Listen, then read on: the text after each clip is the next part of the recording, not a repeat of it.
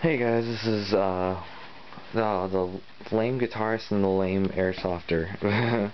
Sorry about that, but anyway, I have to kind of make this quick because I've tried doing this video twice now, and I keep going over the time limit. And my camera says that it's full of memory. God, so retarded. But anyway, so this is instead of doing another our airsoft review tonight, I'm doing an Airsoftgi Haul to see show you guys what I got. Alright, what I got was, I got the high kappa pistol that you guys should have already seen the review for. If not, go watch that. It should be on the screen like right now. Alright, and then yeah, so that's really nice. The Mad Bulb propane adapter. Whoa, that I almost lost underneath my bed. And that's not part of my haul. I got a 79 mid-capacity magazine. 79 rounds. That's really nice. I got this helmet, or this not helmet, this face mask. It was originally 75 bucks, brand new, but the guy was nice enough to give it to us for 45. That's how amazing Airsoftgi is. And then also over here, sorry, I'm just like soaring through this video, but right here we have my new vest with all the nice pouches on it. It's a pretty common vest, but still, I mean, it's got like a holster, detachable holster, and then utility pouches and stuff, so it's a really nice vest, and I love the color. It's camouflagey.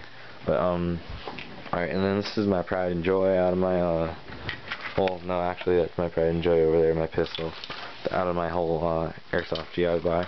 But I got this. It's a Shadow Op sniper. See, Shadow Op sniper rifle, L96.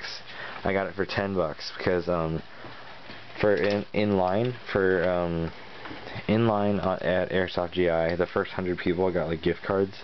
So I got basically 30 bucks off. It was originally 40. The guy marked it down for 30, and then I gave him my money. So basically, he might as well just give me the rifle for free. 10 bucks for a $130 sniper rifle.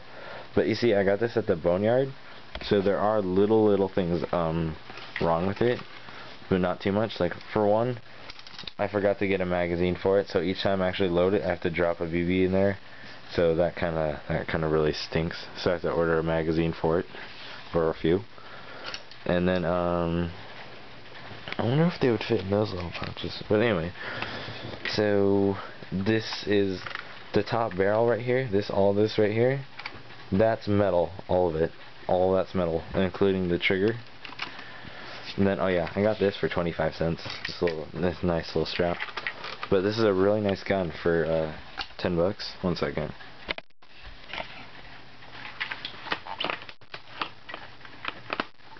So yeah, sorry, I was cocking back again. So basically, for those who don't know what a bolt action gun is, you pull it back like that. If I can, there we go. Then flip it down. Yeah, I'm bleeding. Oh well. And then you listen to that fire.